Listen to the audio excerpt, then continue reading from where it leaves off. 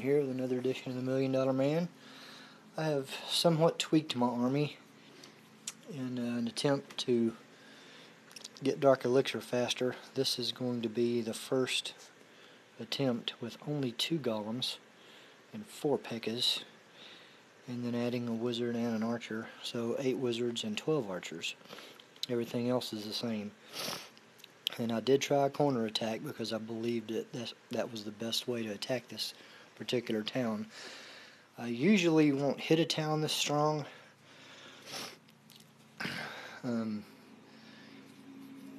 but I just wanted to see what this would do. It actually did a little better than I thought, and I'm glad that his clan castle was full of max wizards to force me to use the free spell a little early. But having the extra P.E.K.K.A. on the field really helped. I know he was upgrading an X-bow, but all of his other weapons, defensive weapons, are pretty strong. Almost all of his towers are 1 level away from being max. His infernos are a level away from being max. He had an artillery in the middle. He's got high level weapons. They're not max weapons, but they're high level. And as you can see, I've still got 2 P.E.K.K.A.s left.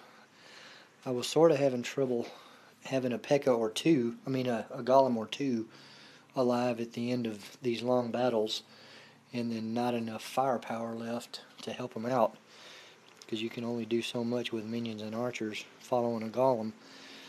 So I decided to try an extra P.E.K.K.A. and alleviate some of the artillery's strength, because its favorite target is the golem. So this is a result of the first battle I had with this new army and spell configuration. Well, the spells are the same, but a new army configuration. And I think it did fine. It's going to be, what, 91%, almost 92%. So we're going to take it. And that's almost exactly 1 million. So there's the first hit with a new army. Thanks for watching.